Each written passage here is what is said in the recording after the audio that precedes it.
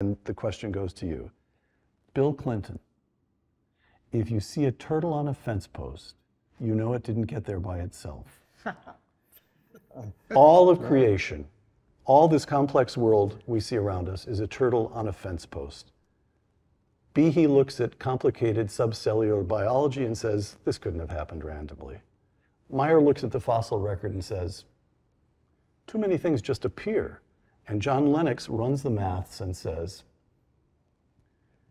if there's a code, maybe there's a coder. Now, it's one thing to observe certain limits to what Darwin and others may have been able to explain. Mm-hmm. The explanation stops here. That's as far as we can get. And it's something quite different to cross that line and say, oh, I think I see what's on the other side. Are you in for intelligent design? I'm in for answering your question about the two pictures, first of all. You asked me how much information is contained in those two pictures. Yes, I did. I suspect it's almost equal. I think the question you should have asked is how much truth is contained in those two pictures. Now, to come back to your precise question, the first picture shows what people commonly call the ascent of man. Yes. From lower animals. Yes. Now, here's where Darwin helped me massively by expressing in a letter a profound doubt. He said, you know, and I'm only paraphrasing because I haven't got the quote in my head. He said, you know, I'm troubled by the fact that if my explanation is correct, then how do we account for the human capacity for rational thought? He said, after all, if we started with lower animals and a monkey's mind, he said, well, is there any thinking in a monkey's mind?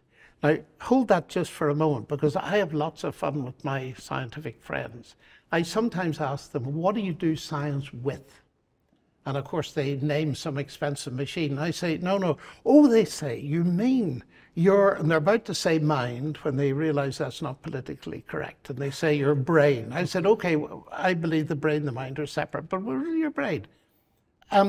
Give me the brief history of the brain. I ask them, and I've done this many times. It's fascinating. And they say, well, the brain in the end is the end product of a mindless, unguided process. And I smile at them and I say, and you trust it? I say, now tell me honestly, that computer you use every day, if you knew that it was the end product of a mindless, unguided process, would you trust it? Now, here's the thing. I have spoken with dozens of leading scientists and pushed them on this, and every single one has said no.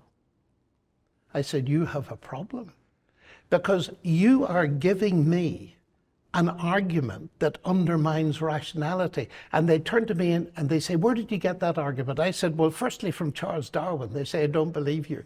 And then I quote Darwin. Yeah. Darwin's doubt. This was his other doubt. That's his other doubt. Yep. Darwin's doubt about the reliability of human rationality. Yep. Now, this, to my mind, goes to the heart of the implication of the whole business. And it's why I believe that there is an intelligence behind the universe. I'm a mathematician. All mathematicians and scientists are people of faith, not necessarily in God, but they believe in the rational intelligibility of the universe. And the reliability of the mind to perceive. Yes, exactly. Yeah. And therefore, what do they base that on? If you base that on a mindless, unguided evolutionary process, you're destroying rationality. C.S. Lewis saw that in the 1940s. He said, any theory that undermines rationality cannot be true because you're using your rationality to get to it. Alvin Plantinga has worked on it, but the most interesting person who brings it now to the fore is Thomas Nagel, the philosopher in New York. And he says there's something wrong here, because if you follow evolutionary naturalism, it undermines the very rationality you need to believe, not only in evolutionary naturalism, but in any theory at all. So my major problem, Peter, in all of this is not the mathematics. That's just an interesting bit of evidence. It's that here I am engaged in a rational discipline of mathematics. That all dissolves if the evolutionary naturalistic account is true. In other words, I often say to people, shooting yourself in the foot is painful, but shooting yourself in the brain is fatal. By the way, Darwin actually, even though this discussion is tending to discount heavily, if not to dismiss, his theories, Darwin is emerging as a fine writer, a wise man, and in all kinds of ways an honest man. One doubt, he recognized the problem with the Cambrian record, and then he recognized this huge question of where does the mind come from? Yeah. All right, Michael.